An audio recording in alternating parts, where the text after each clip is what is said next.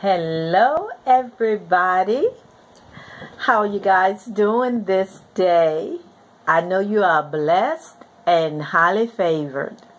Well, I am Pastor Francis, and I'm back again with another word that we believe will be such a great encouragement to you. And we bless each and every one of you on today. So let's pray.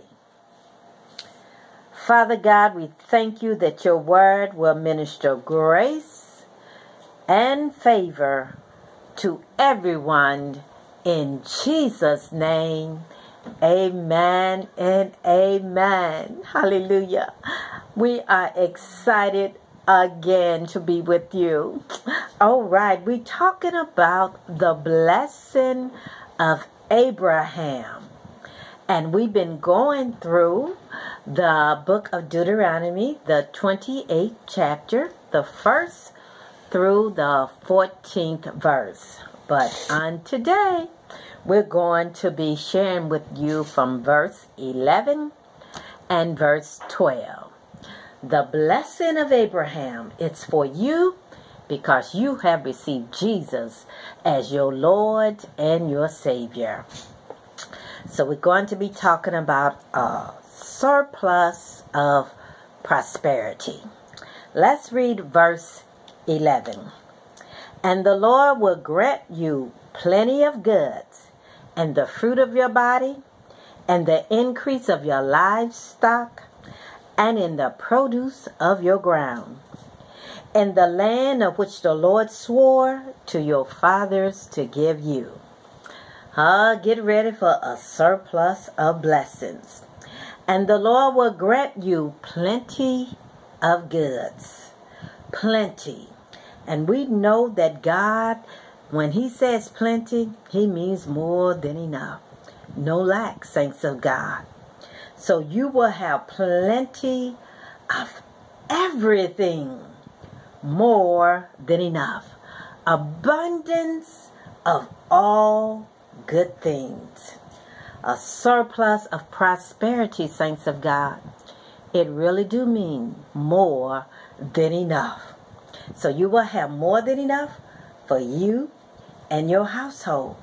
You will have much left to be a blessing to others, because God has blessed you to be a blessing to others.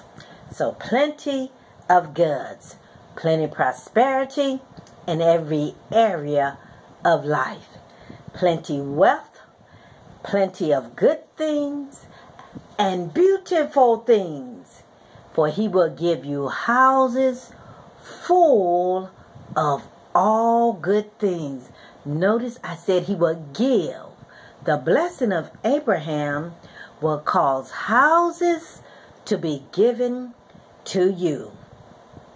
In the book of Deuteronomy, the 6th chapter and the 11th verse, it talks about houses full of all good things. For God wants you to enjoy prosperity, saints of God. Our God takes pleasure in the prosperity of His servants. He takes pleasure in you being blessed. The scripture says that it is the Father's good pleasure to give to you the kingdom. So relax and receive. Take all that belongs to you, for you are in covenant with God and it belongs to you. So be blessed. Let me read this scripture to you from the Amplifier. Deuteronomy, the 28th chapter and the 11th verse. And the Lord shall make you a surplus of prosperity. He shall make you the Lord, not man, not your education, not your job, but the Lord. That's where our trust and our confidence is in God. A surplus, which means more than the amount needed. That's the kind of God that we serve. He doesn't just give you just enough, but He always gives you more than enough. Yes. So God will bless you, saints of God, beyond your wildest dreams. Ephesians 3:20, it says, He will do exceedingly, abundantly, far above anything that you can ask, anything that you can think of, anything that you can desire, anything that you can dream of, far above any prayer that you pray. And how many of you know we pray some big prayers? Because we serve a big God. But this dynamite God that we serve, this loving God that we serve, He says, I will do exceedingly, abundantly, above every prayer that you pray, above every dream that you dream. I will do exceedingly, abundantly, far above your highest prayer, your highest desire. God is the God of miracles. He's the God of increase, saints of God. And He has more than enough.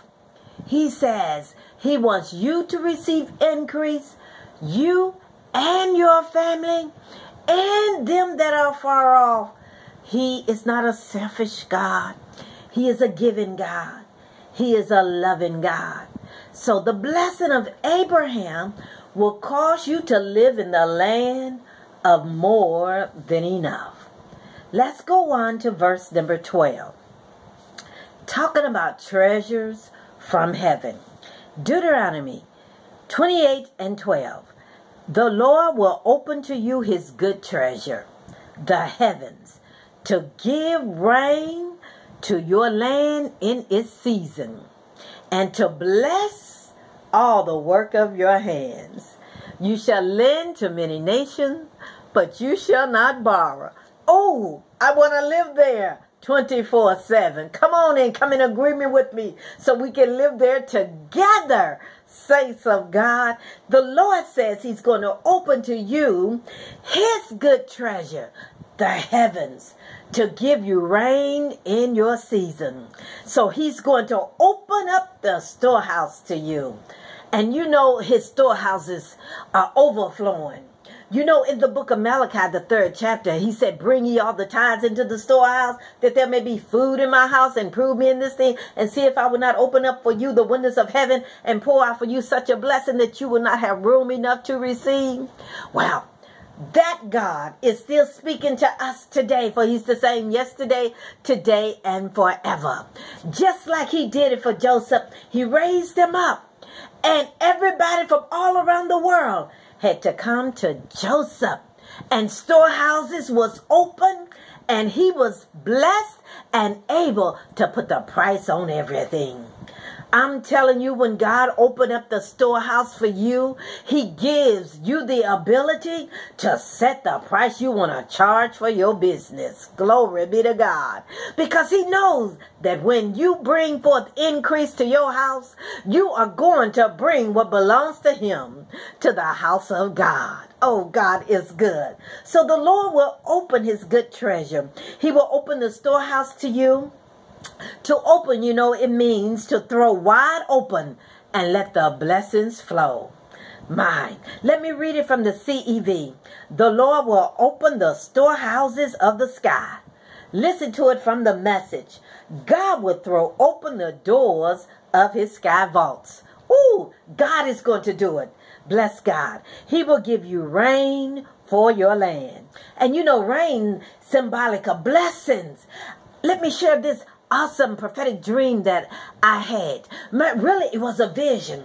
I was looking outside of my bedroom window, and I saw buildings going up quickly. They was going up fast. It was the city of destiny. And I saw cars moving by. Nothing was driving in slow motion. They was driving by fast, and the building was going up quickly. So God is doing quick things, saints of God. He is in a rush to get things done because Christ Jesus cannot come back until this great gospel is preached all over the world. Everyone will have an opportunity to hear the gospel of the good news. And then the end can come. But not until then. He wants the gospel of the good news to be demonstrated all over the world. He wants the world to know that he's God and he's God alone. And when you put your trust and your confidence in him, and when you know who you are and who you belong to, my God, he will display you and make it known. So get ready, saints of God, because you are blessed to be a blessing. Deuteronomy 6 and 10, he said, I give you buildings. I will give you cities you did not build. You gotta have faith for that. And I know that you do. So mix faith with the word, because faith comes by hearing, and hearing by the word of God. And you hear the word of God on today. So I encourage you to mix faith with the word that you are hearing on today, and believe God for him to give you buildings and cities you did not build. Glory. How about the city of David? How about the city of destiny? Come on up in here, saints of God. God got great things in store for you. Deuteronomy 28 and verse number 12 from the Message Bible. God will throw open the doors of his sky vaults and pour rain on your land, unscheduled, glory be to God, and bless the work of your hands. Oh my goodness. These hands are anointed. These hands have been blessed by Almighty God. So whatever you touch with your heart, with your mind, with your hands, expect increase. Expect everything that you touch to prosper and turn to gold. God is a good God. He will bless all the work of your hand.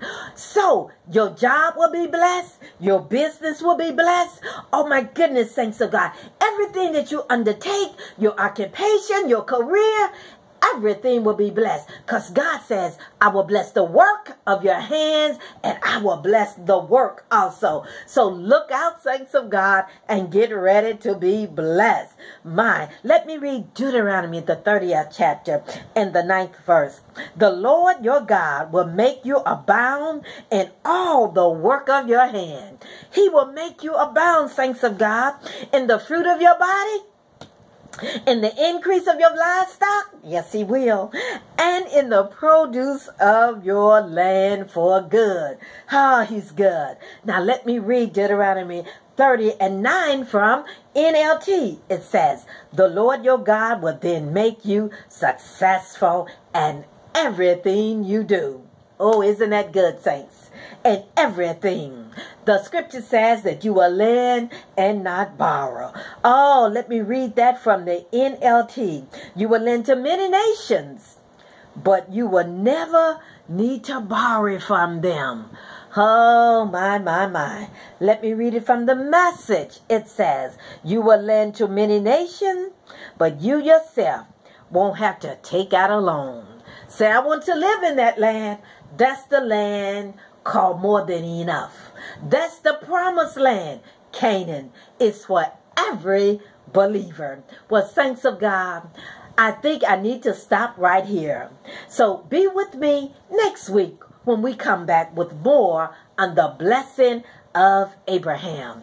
So may I encourage you to connect with the New Dimensions Destiny Center International and follow us on our social media platforms. I encourage you to like it, to share it, and please subscribe to our YouTube channel. And until next time, remember, we walk by faith, we live by faith, we are strong in faith, giving glory to God. Bye-bye. We love you.